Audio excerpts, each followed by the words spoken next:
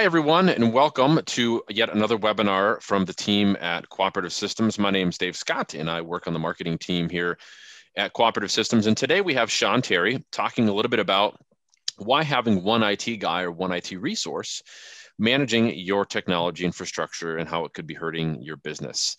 So a few parking lot items before we get started today. This webinar is being recorded and we will be uploading it to not only YouTube, but our different social media channels as well. So if you want to find us on the web, just go to Coopsys, COOPSYS.com, and you'll be able to get access to our YouTube channel and our social media pages from there.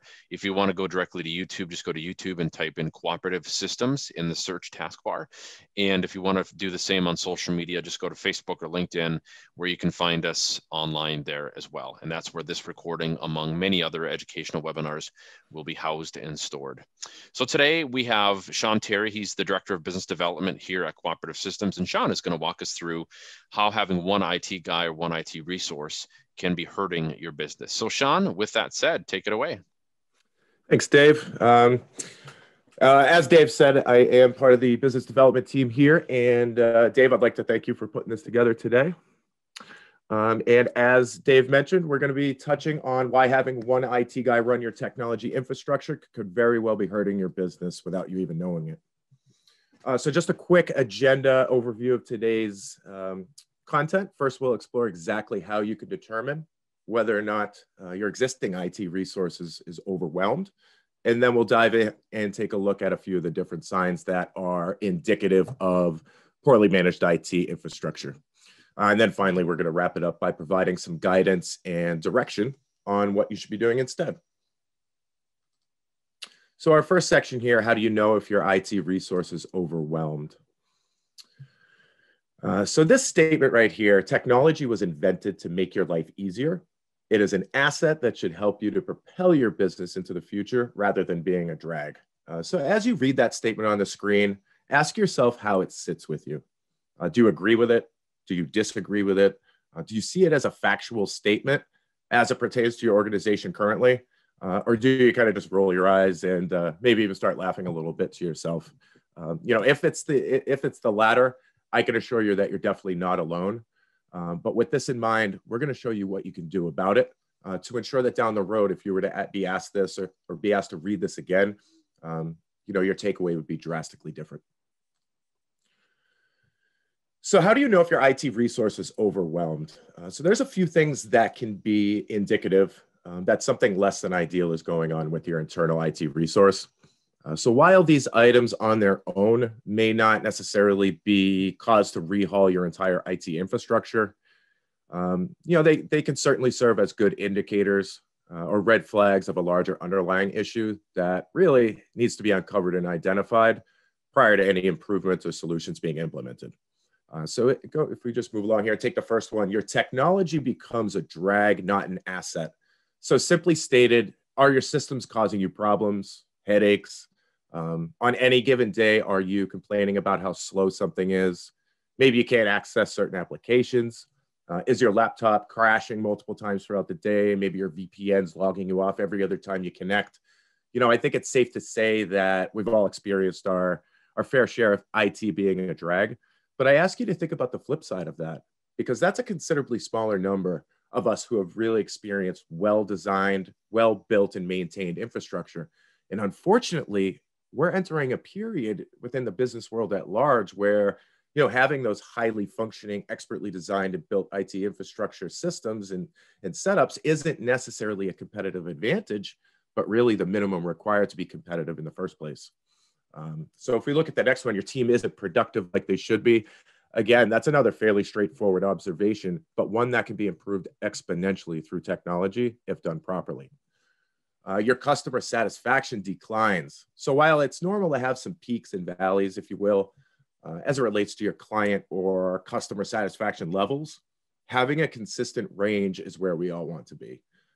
So things, as we all know, when they work properly internally, that output reflects that. And the last one on this slide, your inefficiency is costing you money, affecting morale. So this really incorporates the three previous lines. IT inefficiencies, if you think about it, are very similar to dominoes. One causes an issue with another, and then it's compounded by another issue that then affects both of those previous items, et cetera, so on and so forth. I do want to mention, and if you'd like to hear more about this afterwards, please connect with me. But we employ a methodology both internally and with our clients called IT operational maturity level. What it is, it's a series of assessment questions and traits that really reveals your current standing or current posture in a multitude of areas, from operations, scalability, governance and controls, vendor alignment, overall business value, and things of that nature. And what it does, it gives you a baseline metric and shows us exactly where to focus the ongoing efforts and improvements throughout the working relationship. So just because something doesn't do what you planned it to do doesn't mean it's useless. So Mr. Thomas Edison, inventor of the light bulb, who failed repeatedly until he didn't. I really like this quote as it speaks to never giving up on a vision. You know, if you have a specific vision of great IT infrastructure supporting your organization so you can get back to business and focus on operating and running your organization, we may just be the right trusted advisor for you to work with. Just know that there's always room for improvement, especially when you're dealing with IT. So let's move into 5 signs of poorly managed IT infrastructure. While there are certainly more than 5 indicators, these are some of the major ones that we tend to see frequently. Your business has network security and data security gaps and issues. So with this, maybe you have unpatched third-party software running on your production network, or you have outdated infrastructure in general that may not be receiving the proper updates, proper support. Possibly you're looking at a scenario where you have out-of-date applications and or devices. So anytime something like that is identified, there's a good chance that the management of that technology should be addressed or looked at. Your business has backup issues, i.e. you're not doing it properly or at all. So what's the current state of your backup and disaster recovery solution? Do you have one? When's the last time it was tested? Is it outdated? Is it with the times? Or are you still manually downloading data onto a device that you take home with you at the end of each day or at the end of each week? So simply stated, with the threat landscape continuing to expand and evolve, we need to be extremely cautious of where our data is going, when it's going there, and ensure proper backups both on and off site.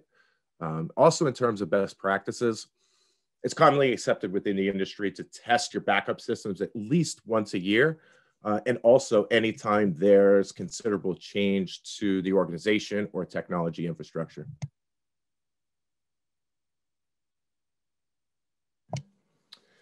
So inefficiency from too much paper and poor document management. So another one that's kind of self-explanatory. We all have seen this person in the office, and sometimes it's a generational thing, but other times it can really be an indicator that the systems are not functioning properly. There's lag, there's delay, just a clear sign that something is amiss when you start to see tons and tons of paper all over the place, the sticky notes, this, that.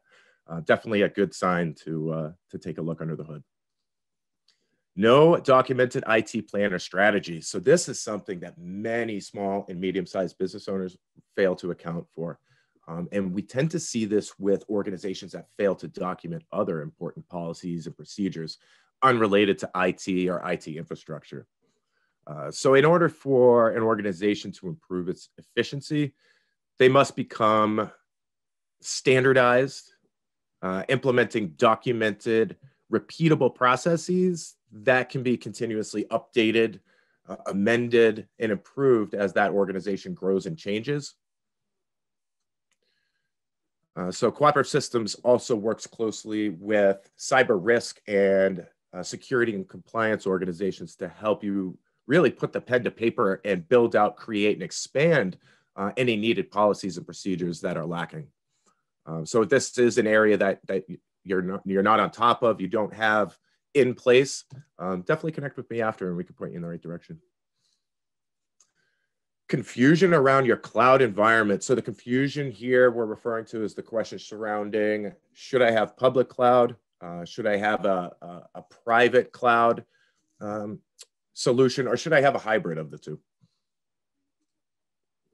And now what should you do instead? So for starters, certainly exploring outsourced IT services, also commonly referred to as managed IT services, which is really a relationship with a trusted IT company who handles and manages your business technology and environment. If you want to compare it to a larger organization, say 1,000+ employees, they'll typically have a large internal IT department, which is responsible for, a wide variety of systems, networks, and other hardware requirements and demands to ensure that that corporation's infrastructure can accommodate the massively demanding workloads, day in and day out without going offline. And that's exactly what an MSP like Cooperative Systems can provide for its small and medium-sized clients. However, at less or equal to what you typically pay for an internal IT resource. So specifically here, partnering with an MSP, managed services firm, or MSP, as I just mentioned, who has your industry knowledge and experience. So it's very important that whichever MSP you ultimately end up working with, just make sure that they have good experience in the industry that you're operating. We have, while we will work with any industry out there, however, from past clients, past experience, we do have a heavy concentration of manufacturing, automotive, healthcare, financial services, and insurance firms. And by default, like I said, our industries that we have a great deal of experience in, just from our time with those clients on board. So one thing I would like to mention is it's very important that whichever MSP you ultimately partner with, make sure they don't see you as a trial run. And there's some certain questions that you can ask to determine that, and feel free to connect with me after. I could kind of, again, point you in the right direction on that.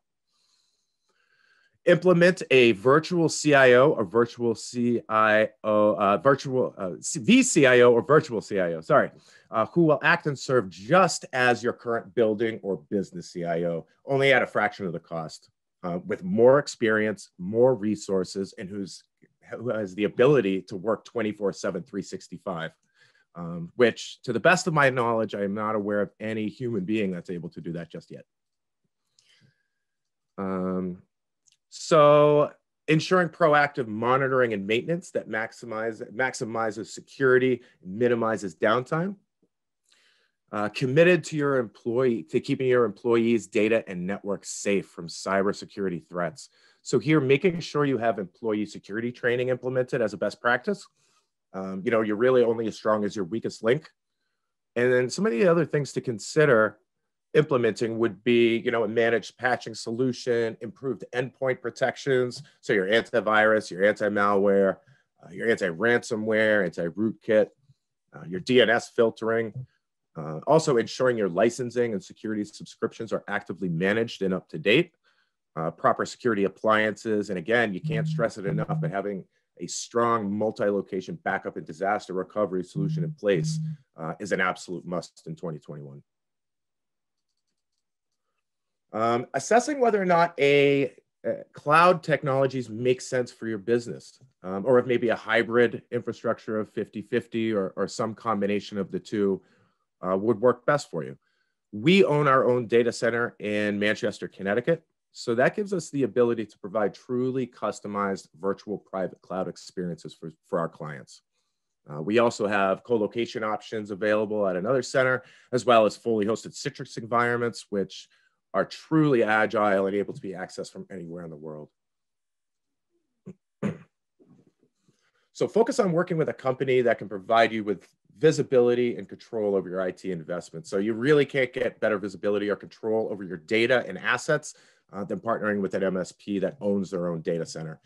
I am not familiar with other MSPs of our size that own their own data center in this area. There might be. I have not heard that just yet, but it is very rare for an MSP of our size to have our own.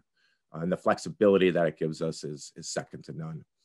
Also, aligning your defined IT strategy with your business goals. So The first step in our formal client engagement process is the technology assessment and business discovery. So while the IT infrastructure is extremely important, equally as important is the business discovery. So in order for us to be able to help anyone, we must have a full, clear picture of who they are, where they are now, where they're looking to go in, say, 1, 3, 5 years. And then at that point is when we're able to make recommendations that are firmly grounded in those overarching goals and objectives.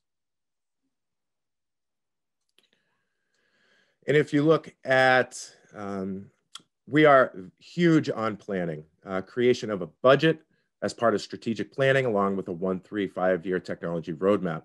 So Cooperative Systems, we are extremely big on planning. We want to avoid surprises both on your end and on our end.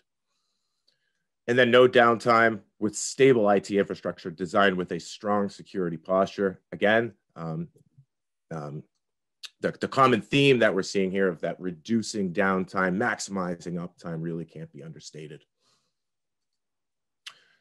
So what are our peers saying about this approach? I just have a few testimonials and a few comments from our client base. Here, as a technology company, I see the importance of investing in technology to ensure remote work productivity and performance. This is Ray over at Conveco. Conveco is a manufacturer that we onboarded in the early COVID-19 days, essentially 100% remotely. They had an internal team that was leaving to take on new opportunity. And rather than replace them, elected to outsource their IT operations to Cooperative Systems. Ray placed a very heavy importance on remote accessibility so they could continue to grow during this period of uncertainty, and electing a proactive approach rather than just sitting back to see what the market would dictate. Our processing time decreased 50%, with end-of-day processing being cut in half from 8 minutes per report to about 5. We saw really good efficiencies created from Cooperative Systems process. So another great client who's really streamlined their operations by becoming more standardized. And as a result of that initial project work to standardize, we now manage them going forward monthly and 24/7, 365, which has given them the ability to focus on other initiatives and really focus their time on running and operating the organization. Cooperative Systems fixed our IT struggles and allowed us to grow and scale because of the upgrades they guided us through. So we're a huge proponent of designing and building efficient and agile infrastructure. We know that the majority of businesses out there are looking to grow and scale, so why not properly position their technology to accommodate that growth effortlessly and seamlessly? So now rather than having to take their entire systems offline, say anytime they wanted to add resources to a server or something like that, they no longer have to do it, which was really just a fraction of what we've done for the Magnatech environment. Cooperative Systems learned about our business, learned how we operated, and what we needed. They then designed a total solution that was designed specifically for us. So this quote is possibly my favorite. It's one of the best quotes received as feedback, as it really does a great job of summarizing in a couple sentences exactly what our approach to new opportunities is. Really aim to understand and then provide guidance once we do. So that concludes today's presentation. I hope you were able to take some of the points that we just went through and are already asking yourself some of the needed questions and thinking about, does my current approach seem or feel sufficient? Is having one person actually helping your business run more efficiently, or is it hindering and creating more issues? I hope some of the points here today will help you answer that question. And also just a reminder, again, that we do own our own data center. If you have not had an assessment to determine best use case for you as it applies to data services, definitely let me know. And we can take a look to determine whether or not cloud-hosted technologies are a good fit for your business. While they do make a lot of sense for a lot of people, there are times that a hybrid might be necessary or that it just doesn't make sense. So that first step is having that assessment to determine that. And Sean, that's awesome. So we'll open it up for some questions. Dave, how are we looking? Yeah, no, this is awesome. Thanks for the presentation. Such good knowledge and wisdom. We've got a few questions. We have a question from Don. Don asks, if our existing IT person needs help, do you provide services to help them? Good question. Good question. You said Don. It is. Yep. Don, we certainly can. So what you're speaking to is what we would refer to as co-managed services. And to be honest with you, we are seeing a decent bit of this right now. I think the reason for that is simply due to a lot of internal IT resources or even small internal teams are having an increasingly difficult time staying current on all of the new IT-related innovations and a rapid rate of tech advancements. So it's just happening as, you know, it's at such a rapid rate these days that unless you're working in and around all of these systems and applications and constantly training, you know, it's tough to stay up. So, you know, we're seeing situations where a company will come to us and we'll end up working on, say, their back-end items or specific point solutions. So maybe they just need a backup and disaster recovery solution, or maybe they need a managed patching solution.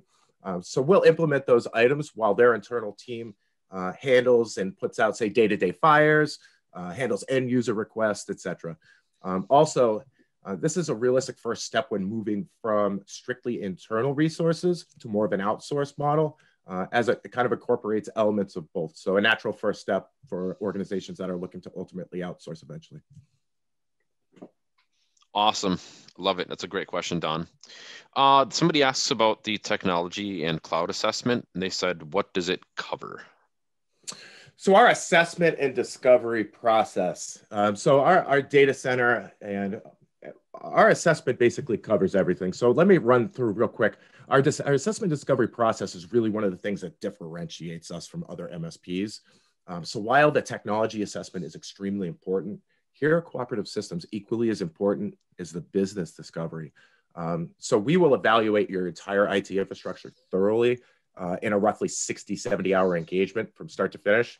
We'll go through your servers, your switches, your access points, your email systems, your telecom systems, internal connections, your VPN, users, workstations, et cetera, with a fine-tooth comb.